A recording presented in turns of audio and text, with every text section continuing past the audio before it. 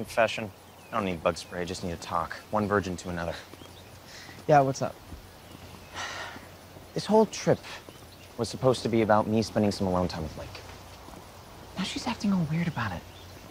And I get wanting to take things slow, but I'm starting to wonder if she's just not that into me. Like, physically. Felix, that's not true. Must be so much simpler with two guys. Don't be so sure. Are you stressed about having sex with Benji? It's just, Benji's had sex before, and I have no idea what I'm doing. Like, when it's two guys, how do you know who's supposed to do what? I don't know, it's just, straight people grow up seeing other straight people have sex in movies. I didn't have that. Unless you count porn, which is usually really fast and grunty, and they're always named Cade. Oh, yeah, no, I know Cade. Yeah, he does straight porn, too.